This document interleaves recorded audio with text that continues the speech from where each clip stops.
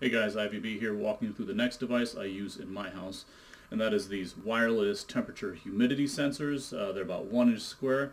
I have these in a handful of locations to check for temperature, and I have them in both bathrooms for humidity purposes. I won't walk you through that, the placement of these things, because you can picture this on a wall. That's about all you really need to take a look at. You do need to have one of these base units to gather the data. It's got a micro USB or mini USB for power, and then an Ethernet. So you put these throughout the house, and then I'm going to walk you through what the web interface looks like and how you can actually do something with these. Here's the web interface from my tag list. When you first log in, you'll see an overview of all the different sensors that you have, as well as some basic information about each of them. Clicking into any one of them, you'll get the next level of detail. What's the current temperature? What's the current humidity? If it's a motion sensor, when it was last updated. This is critically important for most people. What is the battery strength that you have remaining? For those of us who use a lot of battery devices, you don't know if it's dying until it's too late. Now let's go into graphs and go into the temperature humidity graph. I want to show you this. If you recall, what I said in the beginning was I use this for two main functions. What is the effectiveness of the insulation and the windows in my house, but then also for humidity sensing in the bathrooms. I do not trust humidity sensing bathroom fans. I haven't heard good things about them, but I don't need to. I can just slap a Z-Wave switch on my bathroom fan and then use this as standalone humidity sensors. And now we can take a look. Anything above 70% means somebody is showering. I know it's a little high, but that's what I picked to be sure. 7:30 this morning. Yep, that was me showering. 1:30 yesterday afternoon and 11:30. Now I can see when somebody's showering. Well, what good is that? Here's where my tag list, wireless tags, I think shines. They have, and I'm going to go to KBath because it has mocked up data. They have a URL calling. For those of you who use if this then that, they have all these same recipes there, and actions I think is what they're called. Um, when you lose a link or reestablish a link, presence detection, out of range, in range, motion, doors open or closed. I happen to use temperature and moisture, so this is not the real URL to my house. That's why I clicked this different one, but other than this section here, everything to the right is identical. This goes to tell my home automation system, this command says, dude, go turn on the bathroom fan, somebody's showering, right? This thing says, looks like the moisture is down to normal, you can turn that fan off. I think that is fantastic. Like I said, if you use if this then that, you can take a look here and it has all the same functions available to you there whenever my internet location comes back up. All right, let's skip that for a second.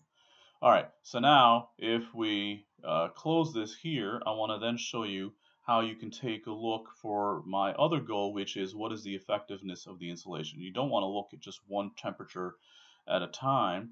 You want to have a handful of these spread out throughout your house, and then take a look at all of them. So I'm going to click into temperature, and then it'll say, which devices do I want to take a look at. So I click that, and then it's going to pull up a graph for all of these things on one screen. And I think something's slow on my internet connection. So, okay, sorry, back. Comcast obviously dropped just for that one split second while I'm recording here. So if you take a look at all these devices all at once, now you start getting something interesting. You can take a look and see do they all move together? Do they not move together? What is the difference in temperature? And so that way what I can see is, for example, den front. I know my den has awful windows. How bad are these windows? What is the temperature difference at its low between what this thing says, and then if we take a look at the kitchen, if it's 68 degrees there, then with the kitchen says 72 degrees, and I can graph that over time to say, are these things generally moving in the right direction? Which area of the house do I need to focus on in order to get tighter heating and cooling? Maybe you don't happen to like this interface. Maybe you want to take a look at this thing in Excel. Well, you actually have the ability to download this into a CSV file. And I actually have that pulled up because there's some private information I didn't want to share there. So now you can actually pull this into Excel and then take whatever action you'd like to see on this as well. So I think that is a great set of functionality.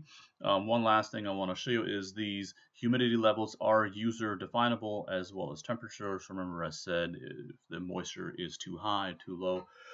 So you can set your own personal, if you're in Arizona where it's always going to be super dry, as opposed to, I don't know, South Florida where it's more humid, right? You can change these things and email, tweet, send push notifications.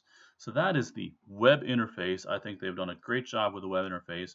I'm going to move on then to the Android to show you how this thing looks there. And here is the Android interface. I'll walk you through. It'll be pretty quick because it's similar to what you just saw. There is a wireless tag app, so if you click into that thing, you'll see all the same stuff that I just walked you through, where you can configure, graph, etc. There you have, folks. Thanks for watching. If you have any questions, ask either on the Facebook page or these YouTube comments. If you want to buy some of these devices, I have a referral link down at the bottom. Thanks.